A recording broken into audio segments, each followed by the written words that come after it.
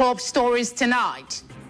Vice President Shettima visits as death toll from Borno suicide attack rises to 32. Nigeria Customs intercept 844 rifles, rounds of ammunition.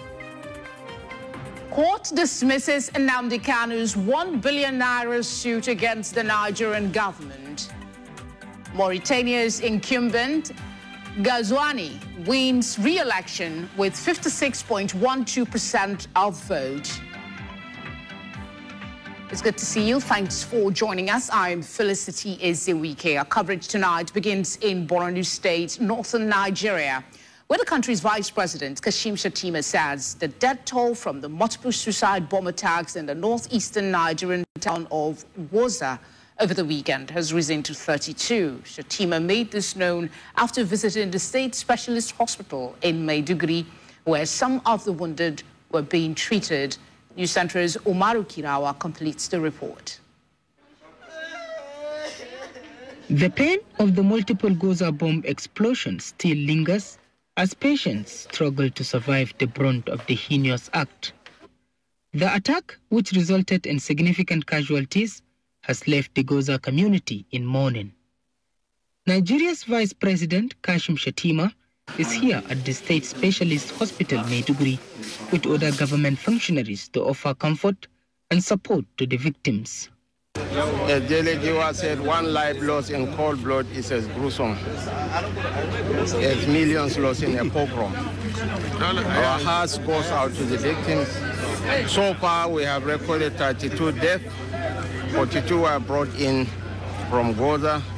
About 14 have been discharged. About 26 are currently receiving attention.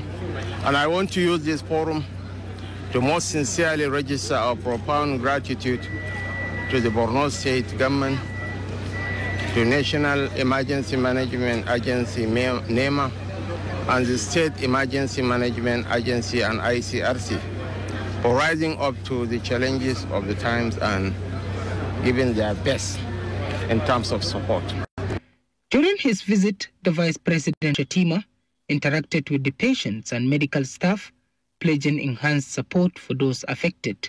The House of President Bola Ahmed Tinubu is with the victims, and he specifically instructed us to come and offer our condolences and commiserations to the victims of this incident.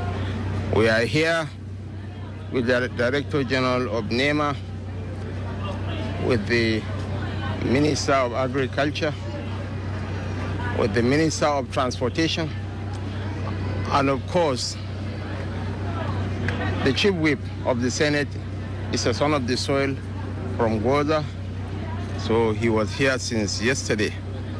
And the acting governor had been working around the clock to provide succor and support to the victims. The Vice President emphasized the government's commitment to improving security in Borno State and supporting communities devastated by terrorist activities. Families in Gwoza are still under curfew as they patiently await unfolding development to regain their means of survival.